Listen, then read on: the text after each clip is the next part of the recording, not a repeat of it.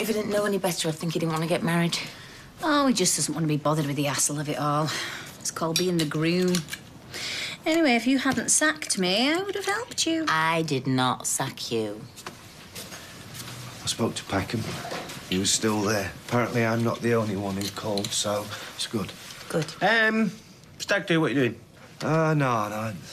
I don't want one, Steve. You're getting married, you got a market with a stag do. I mean, what do you want? An alcohol-free booze up, or do you want to go go-karting, paintballing? Not wild about either, to be honest. Obviously, I've got a vested interest in the former. I could lay on some entertainment. You will not. Could lay on some sausage rolls.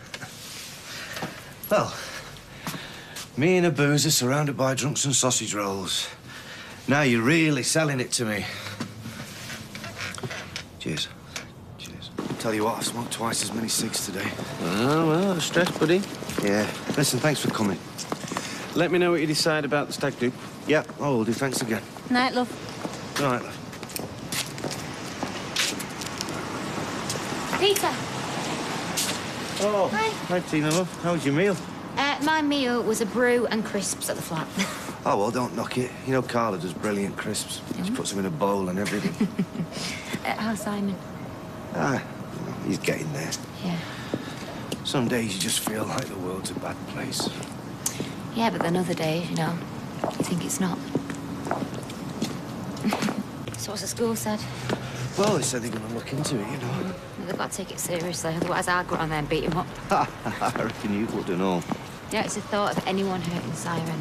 You know, can I just say something seriously? I think you've been amazing these past couple of days. Give over. No, I mean, not just the hours you've put in, but, you know, the way that you've helped him. And, you know, and if he puts this behind him, then that's down to you more than anybody else. Yeah, I'd just have a laugh with him. Plus, you're a bloody dad. Oh, come on. He loves having you around. Do you still need me tomorrow?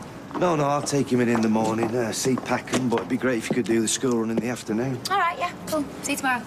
Night. Night.